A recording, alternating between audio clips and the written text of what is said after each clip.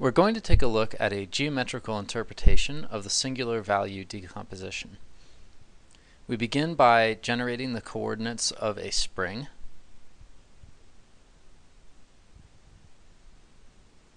And I have a script that will plot these points with a rainbow of colors.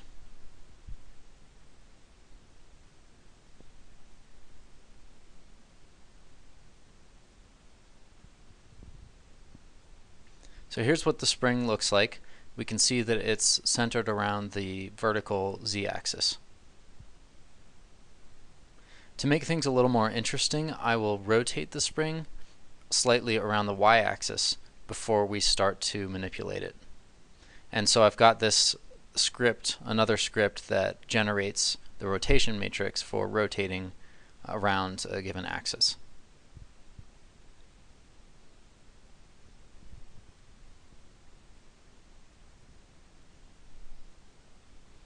So we rotate the coordinates of x and replot them, and here's the new spring that's been slightly rotated around the y-axis clockwise. Now I want to show the effect that a particular matrix A has on the spring. I've constructed this matrix to perform a specific transformation. So let's take a look at what A does to the input points in X. It appears as though A has stretched the spring along its main axis and also rotated the spring slightly around the z-axis. Now let's take a look at the singular value decomposition of A. The SVD breaks the matrix into three components, U, S, and V, such that A is equal to U times S times V transpose. Furthermore, U and V only perform rotations, whereas S, in the middle, performs scaling. And so now it's clear why S looks the way it does. The 2 must be for stretching the spring along its main axis. But S by itself would, of course, only stretch the spring along the first default axis, namely the x-axis in our case. And we need to stretch it along some arbitrary diagonal axis. One way we could do this is to first rotate the spring until it's lined up with the x-axis, stretch it directly along the x-axis, and then rotate it to its final destination. And this is exactly what the components of the singular value decomposition do. Let's take a look at V.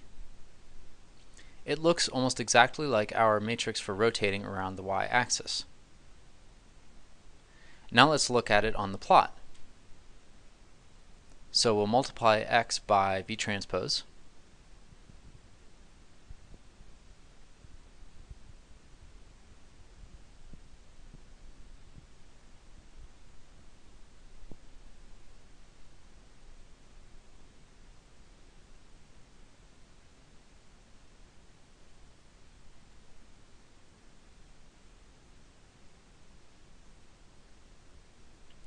And now we see that V has in fact rotated the spring so that it's lying along the x-axis.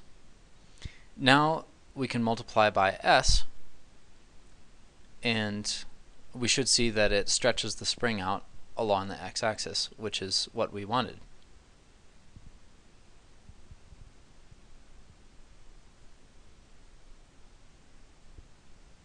Finally, let's look at the last component of the SVD, which is U.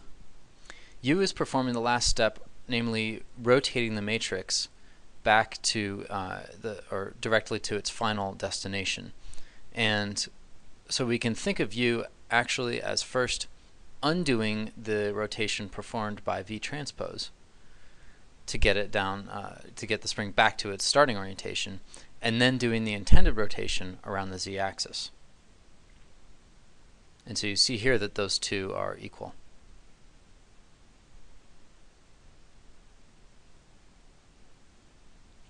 Now we can plot with U also applied. We will have finished the transformation of the whole matrix A. We see that the V mapped the spring down to the x-axis. The S stretched it out. and then the U rotated it to its final destination.